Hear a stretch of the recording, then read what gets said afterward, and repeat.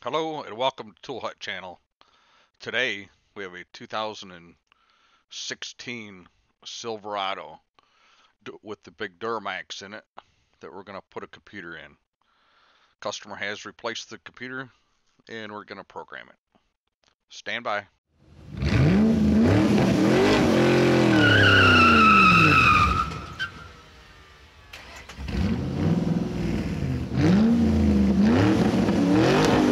Alright, so to get going here, we're going to be using the GM MDI2 as our chosen interface for GM programming to program the PCM.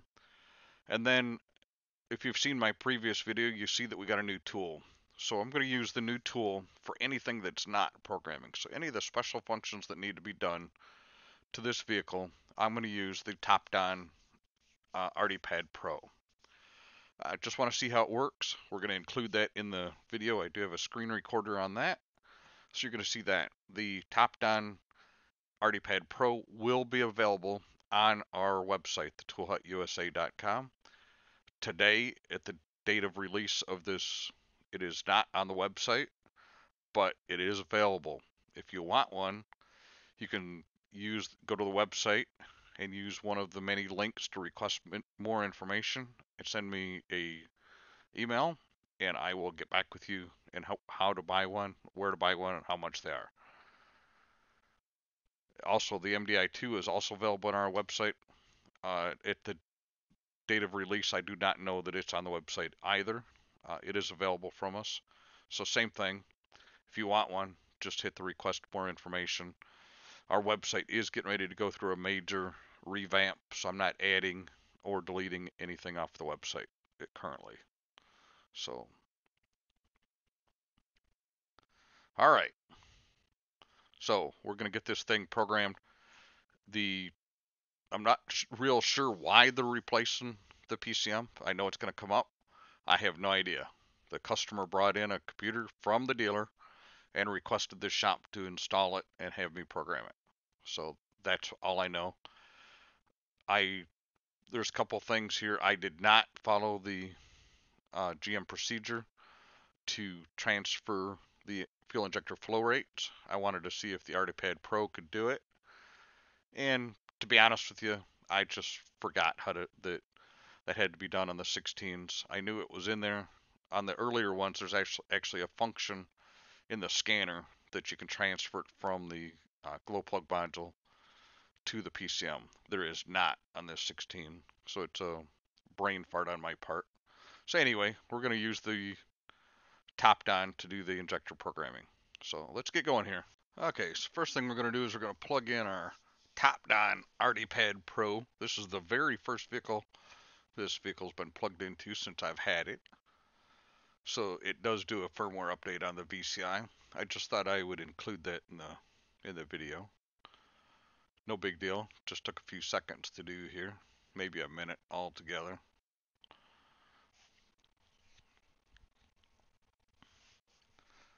And you can see in the background that it's connecting to the VCI. It's installed the firmware successfully. And this is like I said, this is the first vehicle I've plugged into with it. So it reads the VIN of the truck that we're plugged into.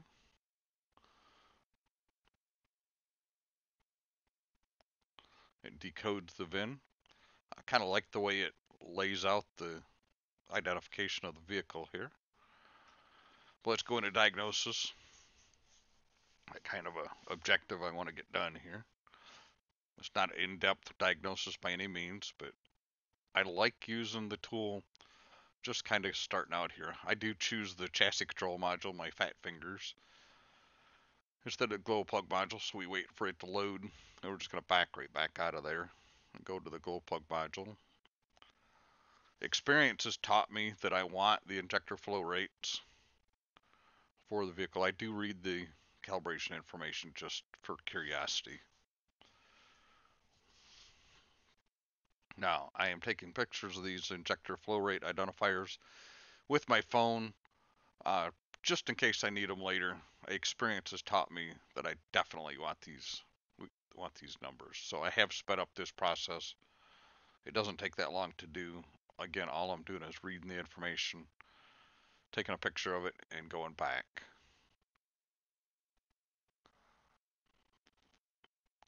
All right, so got our numbers. Let's go up to the glow plug module and read the codes, just because, like I say, I'm not paid to do a diagnosis on this, so I'm not going to get real involved.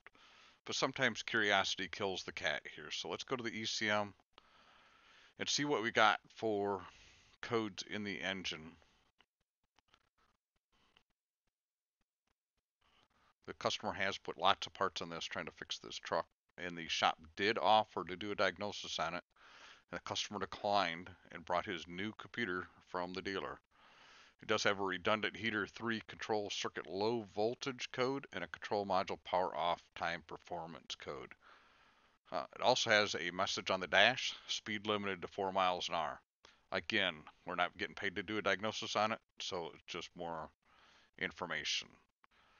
So let's get our ACE-Delco logged into here, get our SPS going. Now let's get this thing programmed. We know it communicates. The new computer is in it now. The new from the dealer computer is in it. Yes, I did have a brain fart. So all you guys gonna tell me that it should still be in at this point. I'm not putting it back in. We're just gonna deal with it. So it is a 16 Silverado. Yeah, I gotta type in the VIN here. I do speed up this process because I'm sure you don't want to see me do the old search and poke here. And of course I forgot a letter, so let's get the letter in there. I don't remember what letter I missed, but so we're gonna go to the engine control module. And we see where if we choose just the engine control module, it says prepare for removal, control module for removal. The setup is the paste. Essentially the setup prepare the module. It copies the injector flow rates, and then the setup is the paste. So just for information, we're not going to use it obviously because the guy that's programming it had a brain fart. So got an engine and transmission control modules. They are done at the same time. Well, not at the same time, but it's part of the same sequence here. So you can't do just one. You have to do both. And so if we just kind of scroll through the calibrations here, over on the left-hand side, we'll see on the right-hand side where it says current calibration that there's an asterisk. Now, if we had not chosen the replace and program at the beginning, we would be stuck right here. So we see that the trans has a red square, which means that it's not going to do anything to it. The calibrations are the latest calibration. I have sped up this part of the process. Might as well just see the blue line go across here. Let it do its thing.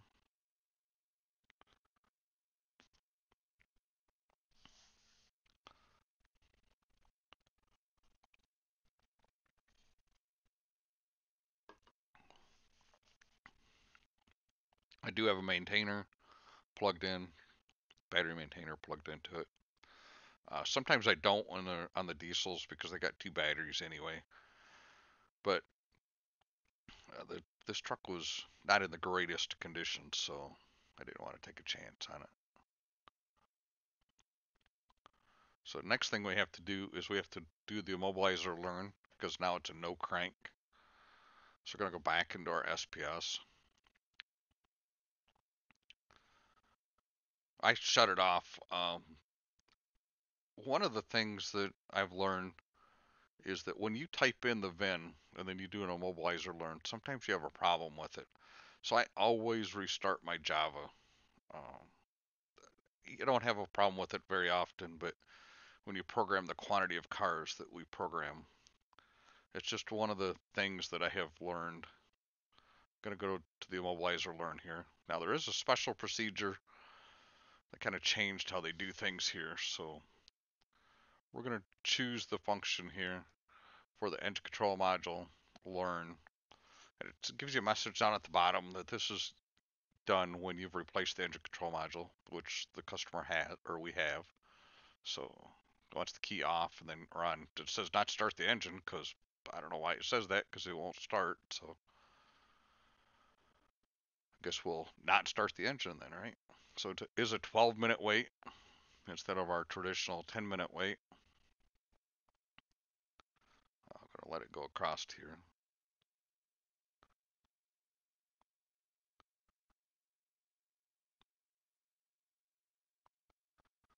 Like watching the blue line of death, isn't it?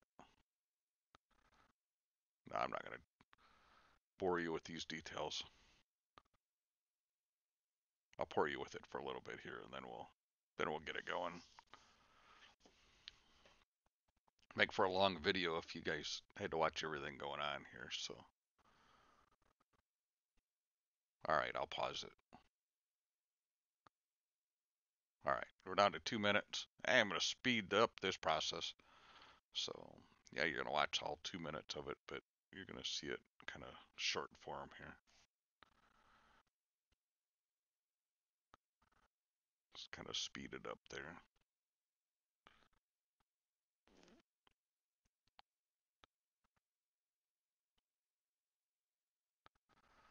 Kind of interesting because the traditional Theft Learn, once you're done with your 10-minute wait, you're done. That's not so much the case with the newer ones. So once the key off and remove it, open and close the door, we do that. And then at 45 seconds, of course I sped up the 45 seconds as well. So if anybody's keeping track, we're at 12 minutes and 45 seconds. Once the key off, open and close the door again.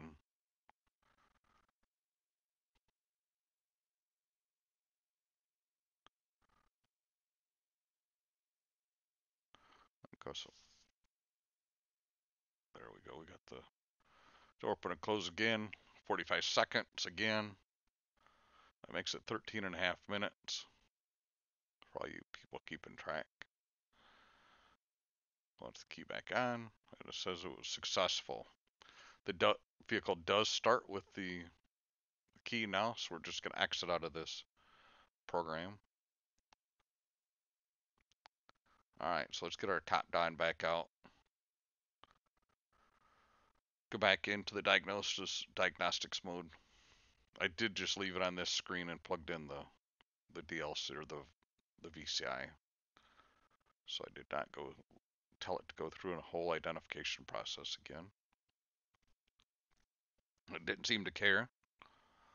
So I guess it's a good thing. So let's go to the engine control module. First things first.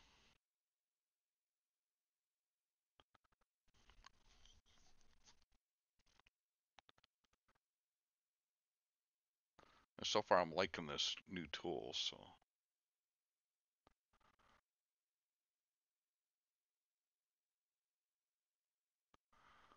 do our injector flow rate programming here. Let's see what it's got for codes.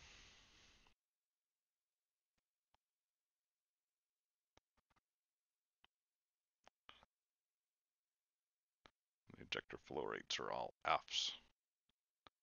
That's not very helpful, is it?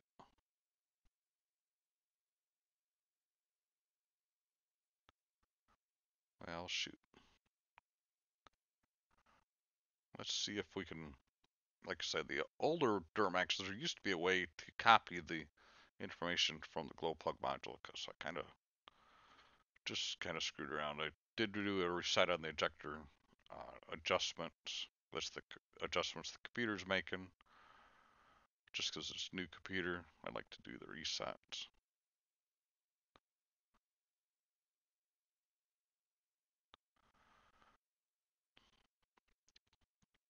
All right, we're going to type in these injector flow rates and get them done. I couldn't find a way to copy and paste them, so we're just going to type them in. Again, I've sped up this process, so you don't have to watch me type, but you kind of get the idea what has to happen here. We could have done this with GDS2, obviously. I'm trying to get a feel for the new tool, what it's capable of doing, what it's not capable of doing, etc., etc. So This is how I learned to use a scan tool. I just use it as my go-to for everything. And we just did them right in order. We could have done them in any order, obviously, but I wanted to do them in order. I wasn't going to bring you along for all 8 of them, but I figured I'd just speed up the process so you guys could see the whole process.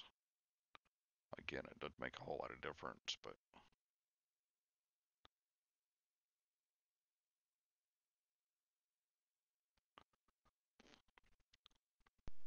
that's why we wanted pictures of them in case we had to type them all.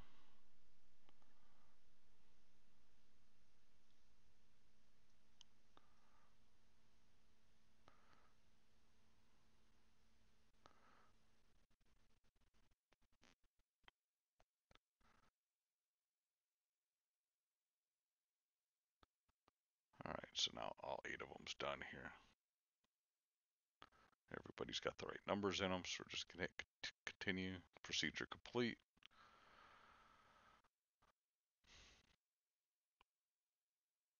Let's go back and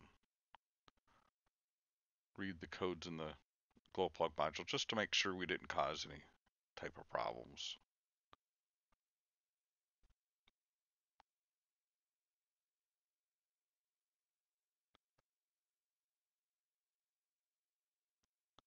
Got a Immobilizer key not programmed. Don't know that I had done the theft learn at this point. I might have got the videos reversed here, but anyway, it doesn't matter. So now we're going to go into diagnostics again.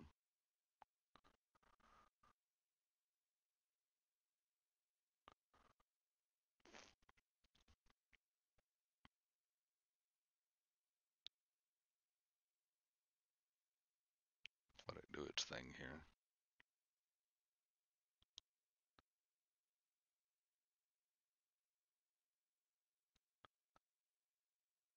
So I'm going to do a system scan here. I wanted to see what the difference is with the system scan. I did speed up this process a little bit, not too bad though.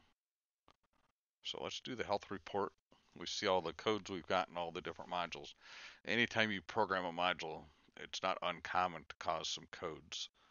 So let's look at our fault report. See what it looks like here. We got a bunch of codes, lost communication with the engine control module. So we're just going to do the big clear them all at once here. That's something that the ITEL does as well, GDS2 does as well.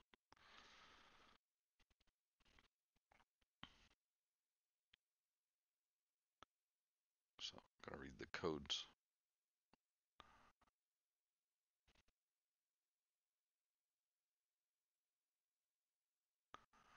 Just kind of looked at couple things here just real quick and just seeing what the tools got in it more than anything. I'm just kind of jumping around in here, just trying to see what we got going